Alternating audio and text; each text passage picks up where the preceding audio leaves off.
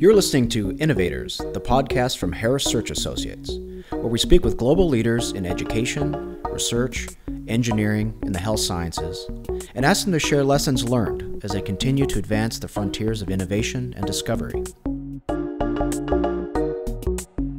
Today's podcast will be led by Rick Skinner, Senior Consultant. The title of this podcast was stolen shamelessly from the Boston Children's Hospital home website because it expressed so well what our guest and his colleagues have done recently. But the plagiarism is also prompted by the remarks of previous guests in our recent series on pediatric research. Then we heard from Mark Batshaw and Tina Ching of the possibility of major breakthroughs in the treatment of children, and sure enough, announcements were made that they change profoundly what's possible in children's health. We have the good fortune to be able to engage with Dr. Carlos Estrada Jr. from Boston Children's Hospital and Harvard Medical School, and learn of work he and colleagues have been involved in, the outcome of which was just now announced that confirms a significant advance in biomedical science and in materials science more generally. And we'll learn about that discovery from Dr. Estrada. But before we begin that discussion, allow me to share a brief biography of Dr. Estrada. Carlos Estrada is urologist in chief and co-director of the following at Boston Children's Hospital: the Spinal Bifida and Spinal Cord Condition Center, the Urodynamics and Neurology Program, and the Center for Gender Surgery. He is Associate Professor of Surgery at Harvard Medical School. He earned his undergraduate degree from College of the Holy Cross and the medical degree from Wright State University Boonshoft School of Medicine. He completed an internship and 2 residencies at Rush University Medical Center, then accepted a fellowship at Boston Children's Hospital, from which he then accepted an appointment to the faculty there. He earned an MBA from MIT. He focused his research on tissue engineering and neurogenic bladder dysfunction. Welcome to Innovators. Thank you so much.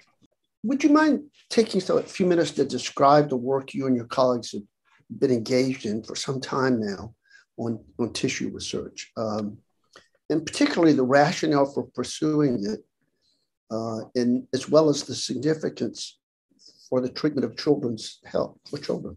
Yeah, thank you. So, the initial rationale was that as a surgeon interested in reconstruction, we're often faced with the challenge of not having enough or sufficient or appropriate tissues with which to work in the operating room. And that forces us in many different contexts to use tissues that don't belong in a certain system. For example, we have long incorporated bowel intestines, so small intestine, large intestine, into the bladder. We borrow tissue from inside the mouth to bring to the urethra. Surgical colleagues interpose intestines into the esophagus when there isn't enough esophagus. So all these things allow patients to get by, but they are, of course, imperfect.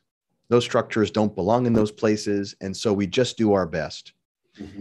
And as a reconstructive surgeon, not just me, but many of us have long sought a better solution. How can we help these patients have tissues that are more faithful to their native tissues? And that is the subject of tissue engineering. And so I grew up here at Boston Children's Hospital. I trained here, was under the mentorship of a giant, Dr. Alan Reddick, who was very supportive of tissue engineering and regenerative medicine. Mm-hmm. And when I was a fellow, Dr. Tony Atala was here, who's world famous tissue engineering. He's chairman of urology at Wake Forest and runs the Wake Forest Center for Regenerative Medicine. It's a very, very large, prominent tissue engineering initiative. So when Dr. Atala was here, and I was a fellow just observing this, they were using a certain biomaterial that was mixed with patients' own cells. So they would take biopsies of patients' bladders, grow those cells up, put those onto the scaffold, put those into patients. And so they did several of these operations, in fact, 7, and published a very prominent paper in The Lancet back in the early 2000s. And that was absolutely groundbreaking. It was unbelievable. And what a triumph to be able to do this. And some of those patients did very well, but like any operation, not all of them did perfectly well. And being part of that early work and observing, I and others have asked, are there other opportunities? And one opportunity that has informed how we have done things, how I have done things since I started here on faculty, was can we find a biomaterial that can work without cells? Because getting that biopsy of the bladder, growing up those cells, putting those onto the scaffold, waiting for those to grow up and then bringing those back can work, but it introduces a lot of potential difficulty and complexity. And so can we find a biomaterial that can coax the body into regenerating itself? And in comes my colleague, Josh Monty, PhD, who came to me as a postdoc scientist. And he didn't last long as a postdoc. He was so incredibly ambitious and successful. He became an instructor extremely quickly, and then got promoted through the Harvard Medical School system. And he and I were partners in this from the beginning. As the surgeon doing these bladder reconstructions in patients with spina bifida, and having seen some of the challenges around the prior technology, the question was, is there something that we can maybe think about that could obviate the need for cells? Josh had come from Tufts University and David Kaplan's laboratory, who is one of the world giants in silk biomaterials. And when Josh first came to me and said, hey, what about silk? I said, well, that's not going to work, Josh. Silk is very inflammatory and it's not dissolvable. And we know that, at least surgeons think that, because silk sutures are permanent sutures. And they're very old school, and we don't often use them because they're very inflammatory and they're permanent. Yes. And so he said, no, that's before you remove this special glue protein called sericin. If you remove that sericin protein, it renders the silk inert. The body doesn't reject it. There's very little inflammation. And so let's give it a try. So over the ensuing few years, we gave different formulations of the silk biomaterial a try, and we tried it in different contexts. Mm-hmm. We tried it in small animals, with primary cells, even with some stem cells. Amazingly, a few experiments that we did early on in rodents, in which we compared our silk biomaterial plus cells compared to just the silk, and thinking that the silk alone was going to be not nearly as good. Exactly. Just as good. And so all of a sudden we said, wow, okay, well, that's an unusual, unexpected finding. Why would that be? And so over the years, that early silk, which was gel spun at the beginning, that became what our invention finally was. And that is this bilayer, which means that the one layer that is on the outside is completely watertight, and it looks like a sheet. It's a solid sheet of silk tissue, of silk material rather. The inner layer is about maybe 1 centimeter or so thick, 1.5 centimeters, and it looks just like a sponge. And that is stuck to or annealed to the watertight layer. And there you have your biomaterial. It looks like a sponge. And so that became what we created in response to the need for, when you're doing surgery on these patients and you're trying to reconstruct their bladder or their esophagus or their urethra, you don't want the contents of those structures leaking out early on, or ever really, but certainly not early on during the healing process. You want it to be watertight. So that's why we made it that way. And so over the years, then we scaled up through small animal without disease, small animal with diseases that we made surgically, large animal non-diseased, and finally large animal disease models, which are very difficult to do and very expensive and time consuming, but we did it because you have to do it. So robust, rigorous preclinical models to be able to inform translation. And so in all of those contexts, we kept seeing the same thing, whether it was disease or non-disease, small, large. We saw robust, unexpected, but very welcome tissue regeneration, where the tissue that grew into the silk biomaterial scaffold that we placed into the defect and said organ regenerated incredibly well. And that includes esophagus, urethra, and bladder. So pretty dramatic. And it speaks to the power, I think, of silk and the inertness of silk and how it does not cause a rigorous, robust inflammatory response like maybe some other biomaterials might. It really is very gentle, I guess, to the immune system. And the body takes it. And we've done some work into why that might be. Josh, in particular, has done a lot of work lately on why that might be. And it just seems to drive the inflammatory response, the immune response toward a regenerative sort of path. And very, very impressive. So we can thank silk. We can thank David Kaplan. We can thank getting rid of Saracen.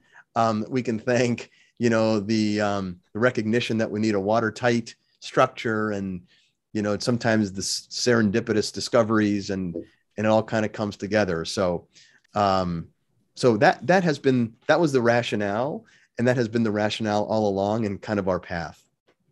And it's meant, therefore, that in dealing with the problems of a spinal bifida child, you are able, in effect, to go in and reconstruct, and without a serious threat of rejection, and you don't have infection, very likely.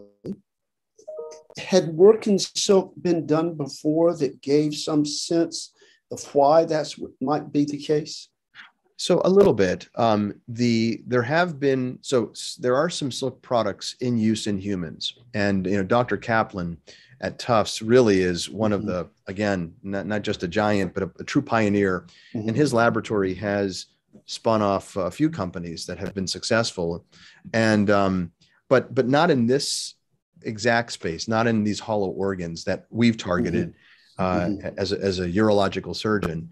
But the ability of silk to be a successful product in a human body had been done. And so at least it gave us justification and good rationale for testing this in the first place, when we were considering this as a potential biomaterial.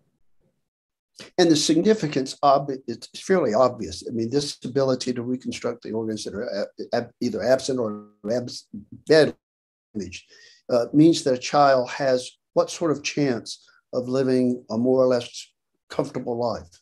Yeah. So, that's pretty significant. And so if you have a child that has a really hostile bladder, as we call them, from spina bifida or a spinal cord injury, most patients these days anyway, we manage very proactively, medical management, and most of the patients can avoid a major reconstructive operation. That does leave, though, a fair number still requiring this major operative intervention called an augmentation cystoplasty. And that's making the bladder bigger by incorporating a patch of intestine. That operation can be life-saving in a lot of ways, because at the end of the day, we do all of this to protect kidney function. Because that hostile bladder that is defined as high pressure, holding urine really high pressure that backs up into the kidneys, causes potential kidney infections, that damages kidneys, and that is the fast track to dialysis. And so in the bad old days of pediatric urology, before we knew better, before we knew how to manage these patients, the vast majority, if they lived to early adulthood, would have renal failure. Always. Yep. And that was the standard. And so now that's the exception, thank God. But for patients that need an augmentation cystoplasty, the bowel option is really still the only viable, true one, the one that everybody does internationally. And while that can be a kidney and therefore lifesaver, it comes with a whole bunch of complications, and complications that are long-term, short-term, and that are not trivial. And so now you have a patient that has a piece of intestine incorporated into their bladder. That intestine makes a ton of mucus because it's supposed to. So now these patients have to put a catheter in their bladder, irrigate it every single day. It forms stones. It can form infections, lead to infections. It can cause metabolic abnormalities. So that bowel absorbs urine in a way that the bladder, of course, never would, because that's its job. And the child And the that child is in effect at risk constantly at that point. Exactly. And so it's a big league operation with, unfortunately, big league risks, the last of which is the most recently recognized risk. And we're talking the last decade or so of cancer forming in the long term. And so there have been a handful of patients, more than a handful of patients now, that 20 plus years after their augmentation cystoplasty are showing up with terrible cancer in that patch of intestine. Mm-hmm. And so our alarms are going off all over the place, approaching these operations even more reluctantly than before. Yes. But sometimes you're painted into a corner and you don't really have other options. And so if we had this biomaterial that you could literally take off the shelf, again, this gets back to our rationale, open up the package, open the child's bladder, sew this patch into the bladder, and that's it. It's a huge victory. I have to ask this question. Over the last few years, we've encountered, I would say, more than several instances in a variety of fields, including veterinary science and prosthetics and the like, where the search for material for tissue that has the kind of qualities you're talking about, that's sort of the holy grail, because it means so much, both for constructive and reconstructive sort of activities. Your work seems to open up a whole range of applications, it seems to me, that obviously it's important for urological and spinal bifida, but it seems to me it would have enormous applicability in a variety of others. Is that too much to expect? It's not. And in fact, and there's so many big ticket items, that this could potentially be applicable to, like blood vessels. I mean, the engineering of blood vessels is something that so many groups are after. Dr. Kaplan has an very active program in blood vessel tissue engineering. It's a huge need. Vascular surgery. I mean, people get grafts all the time that clot off and have all kinds of issues. And so imagine if you could have a tissue engineered blood vessel that you can sew in, heart tissue. Imagine. I mean, all these things have a lot of similarities. Heart tissue is more complicated than the others, but esophagus, urethra, bladder, uterus, blood vessels, they're all very similar at the end of the day in terms of their ultrastructure. Smooth muscle cells, a smooth muscle compartment, and then a lining compartment, the mucosa. And so heart's a little bit more complicated, but you can imagine silk biomaterials forming the scaffold for, heart tissue regeneration. And that isn't even the other, and that's just using what I would think is our bilayer, leveraging the benefits of having this watertight, but silk itself is, you can have silk gels, you can have silk fibers, you can cast silk in so many different ways. It's unbelievable. It's endless. And its plasticity really opens it up to an even broader spectrum of applications. It does. You really start with this silk solution. Silk fibrin is the protein, silk fibrin solution, and you can do with it all kinds of very interesting stuff.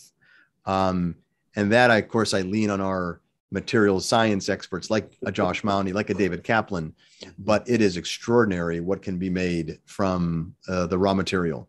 And these are cocoons. I have it on my desk here. It's a silk. It's literally a cocoon from Asia that comes, and these silkworm farms for textile industry. We get the same. There is medical grade as well, but that are available. But we just crack open. Available. It's available. So crack open the thing. That's it. Boil it down. When they made the announcement of your applications and talked about what a breakthrough it was, one of the things that came out of it was the very real importance for its coming about due to collaboration. My assumption is that when we talk about collaboration, we're going beyond specializations. We may be going on to disciplines. We may be going into a variety of areas. In some cases, it's moving from one profession, medicine, into engineering and the like. Who was it that made that collaboration possible in your case? Because quite candidly, in our work, we encounter silos where affecting a collaboration, bringing about some sort of collaborative activity is a significant challenge. What made it happen in this case, in your eyes? Yeah, I think it was, I couldn't agree more, and we are not strangers to silos either, of course. And so I think most organizations are not. But we have such an incredibly rich ecosystem here, not just at Boston Children's Hospital, but the Harvard Medical School community. I mean, this Longwood area is just ridiculously rich in resources and in incredible people that are incredibly generous with their time and with their collaborative spirit. And so I think that, we have leaned on people internally and externally. And so for example, when we are trying to figure out why said biomaterial is effective and we want to interrogate the immune system, we're not immunologists, we're not cell biologists. We have folks in our department with that expertise, folks at Boston Children's Hospital, in the Harvard ecosystem, at Tufts University with that expertise. We collaborated very closely with David Kaplan's group. And, he is an unbelievable, he's in the engineering school. They have instrumentation that we just don't have and we wouldn't be able to purchase. I mean, maybe someday, but it's very expensive and it's very high tech. And we, at least on a weekly basis, would go over to David's lab, bring our biomaterial with us, and collaborate with his group openly and willingly to put our biomaterials on their instruments to test all kinds of physical properties. Is this what we want? Is this what we need? Let's formulate it in a different way. It's not stretchable enough. It's too stiff, et cetera, et cetera. And so that was an incredibly important collaboration for us. And that's with Josh Mani being a material scientist himself. We still have to lean on others because we can't have everything that we need. We can't have all the equipment. We can't have all the expertise. And so you could be driven by need, but I'm still, Boston is an unusual place, I acknowledge, and that ecosystem is quite distinctive. But there are other places where we don't find that, even with the proximity of talent, the rich talent pool, right? Is there some culture that's built up, and does someone make that happen, or does it simply have to evolve? I think it evolves, but I got to say, I grew up here, and having grown up here, it's just been in the water, I guess. I mean, it is what we do. And we were talking earlier before we started the podcast about the speed with which we were able to accomplish this. Exactly. That would never happen if it weren't for collaborators. Probably wouldn't happen at all. In 12 or 14 years, but it probably, but it certainly wouldn't happen as quickly. And so if you want to get things done and you want to do things the right way, and by that, I mean the rigorous way, right? I think there is, being here, I feel obligated to do things at a very high level, high quality. And I do not have the personal skill set to do that in every domain as we develop this product, as we test it in different settings. We have to lean on people that are thoracic surgeons, so they tell us about the esophagus. We have to lean on our cell biologists and our molecular biologists and our physiologists and our material science expert across the city up in Medford. And if you don't, you're going to do things, I think, substandardly. And so it's a matter of really, I think, living up to the notion of fulfilling the responsibility of doing something the right way. It does sound as though there is a culture of expectations that not only will you do collaboration, but you will do outstanding and important research. So that for you, being a physician almost compels you to find ways to get something done where you don't necessarily have the knowledge or the expertise, but you can call upon it. So it is a culture of both expectation, collaboration, and it strikes me that there's a remarkable sort of, I don't know, for lack of a better word, there is a willingness for everybody to pitch in. And again, that's not something we find everywhere. So one more question on this one. Is that something in Boston Children's Hospital? I think so. This is a really special place. I can't tell you how lucky I feel every day to be here. I'm just really am. It is an incredibly special place. Mm-hmm. Deep bench. Everywhere you look, they're just experts and really dedicated people, focused on patients and families. I mean, I know I sound like a commercial, but it is a very, very special place. And so, you know, Dr. Estrada, you sound like someone who's been told you got to up your game. and you were the one who said it to yourself, I suspect. Indeed. Well, I think that's true, but I really am. I think all of us that are here, not just me, are fortunate to be here. And it is a special place. I can't speak to the other hospitals in Boston. I know the people outside Boston Children's with whom we've collaborated have been wonderful. Yes. But how the cultures are at the other hospitals, I'm not sure. But this is a fair question. The kind of research you and your colleagues have been involved requires a lot of resources, money, all of that. For you getting this done, what were the resources that were most critical? Yeah, that's such a great question. It is very resource intensive work, very expensive. And so initially it was because of Dr. Alan Reddick and his vision and his commitment. I started on faculty and I said, Dr. Reddick, I really would like to do this. Dr. Atala had left for Wake Forest in this incredible position. And we had a void. And I wanted to be like Dr. Atala. Still do want to be like Dr. Atala. And he just supported it. And whatever we needed, we got. And I did say, Dr. Reddick, this will hit. We will get NIH grants. This will be successful. And he said, of course. And I'm sure he's thinking to himself, yeah, right, maybe, but he said he believed me. And so it was almost carte blanche, and blank check. And we were responsible stewards, though, of the resources. And I was going to say. We were careful and thoughtful about how we would spend and what we would do, and strategically set up experiments like any good lab, I think. And so, I think it was year 7, finally, year 7, 6 or 7, that we got our first NIH grant. And then from there, the second, and then the third and the fourth. And so that, once you start down that path, publications start coming. That's the currency of success in academia and getting more grants. And so, that really worked. That investment anyway worked out. But it was initially the commitment of the department, which now as the chief, I sit in Dr. Reddick's seat. I think about it every single day, and investing in junior people starting out, investing in things that are going to make impact and make a difference, selecting those and committing to those, because it is a long road. If you think you're going to give someone some money and it's going to be a couple of years, you're probably mistaken. And so you have to be in it for the long haul and believe in the person.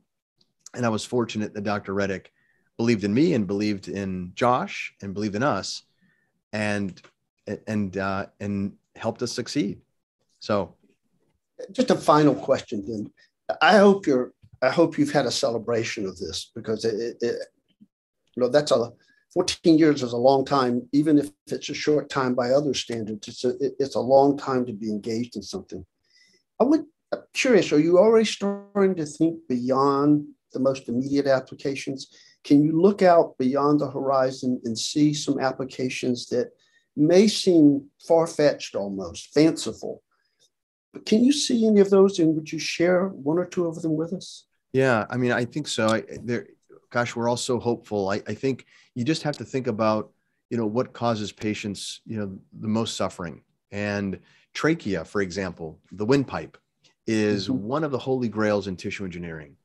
And so it causes patients that have issues with their trachea, very, very serious morbidity, a lot of suffering, but it's very difficult to grow. So cartilage is difficult to grow, and so thinking about the benefits of silk and thinking about its plasticity and the willingness of the body to accept it and to mold around it makes me optimistic that maybe there'll be something for trachea. Small intestine. Small intestine is something that vexes, particularly pediatric patients. So little babies that are born very premature in the NICU often get something called necrotizing enterocolitis, NEC. And it results in short gut syndrome.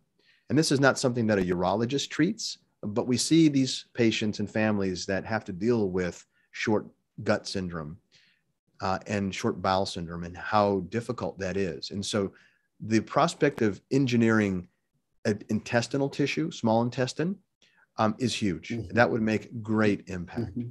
And so I'm just thinking of the hollow organs, things through which things traverse. But because I'm sort of bilayer, minded, but my goodness, in tissue engineering, and certainly in urology, our true holy grail above any other holy grail is kidney tissue. And kidney tissue, if you can lessen the need for dialysis, let alone eliminate it or eliminate the need for transplantation, that would be an unbelievable achievement. And so I hope that's in our lifetime. It's a very steep climb, to say the least.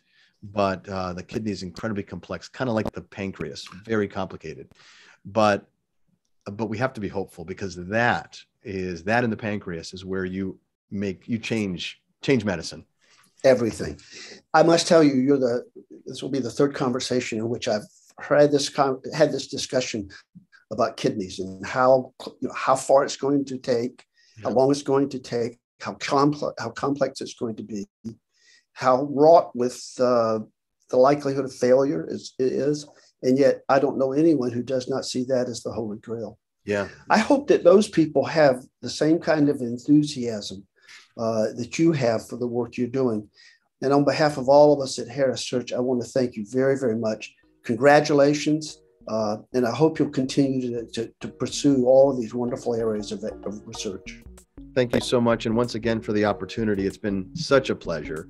And thank you so much. Thank you for listening to Innovators, a production of Harris Search Associates. We'll have more insightful conversations with global thought leaders to follow.